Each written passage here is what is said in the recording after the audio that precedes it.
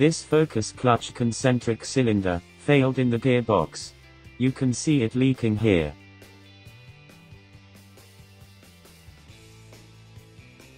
Meaning that the gearbox needed removing. This is how it's removed, step by step. To access the top, we need to remove the airbox. Disconnect induction pipe, sensor multi-plug, and vacuum pipe. It will then pull out. Next, the battery and battery casing needs removing. The front cover pops off. You will need to slide it forward, to take off the negative terminal.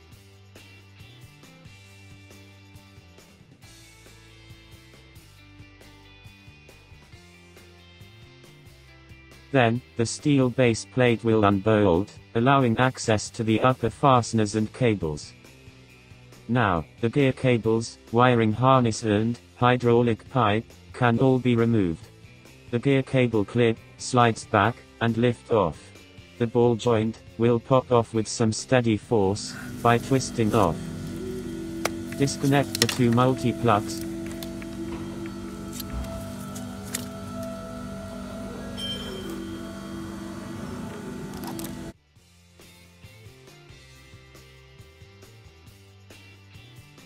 These can all now be moved out of the way.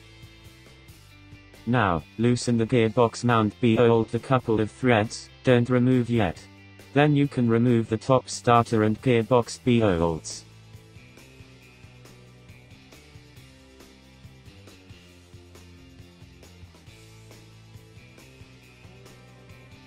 Safely raise vehicle and remove front wheels. Remove inner wheel arch liner on gearbox side.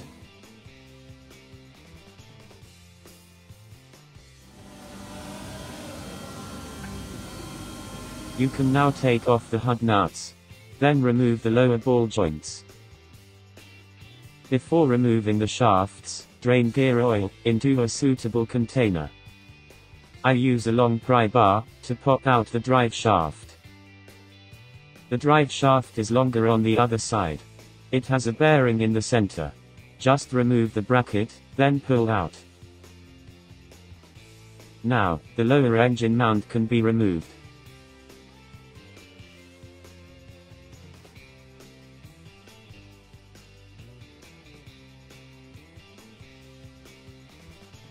Remove starter motor and back gearbox boltee. Following round the gearbox, remove remaining fasteners, except one at the front. If you're lucky, you will be able to remove the exhaust bolt to undo the last one. But before you do, support engine and carefully lower by removing the earlier mentioned mount bolt. If this doesn't come out, you can see the immediate problem.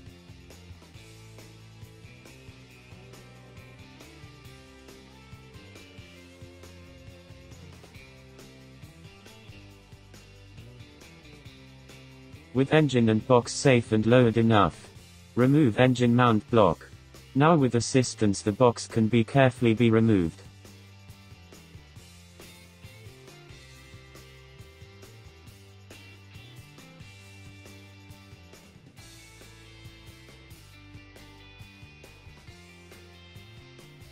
The clutch was checked for wear and condition. In this case it wasn't replaced. Only the hydraulic slave was changed.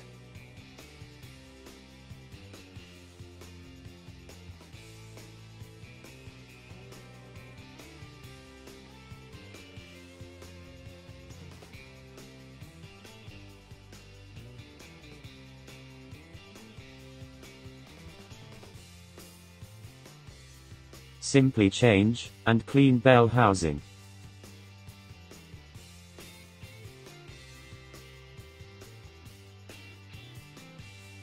Take a look at the faulty cylinder. Now just rebuild in reverse order.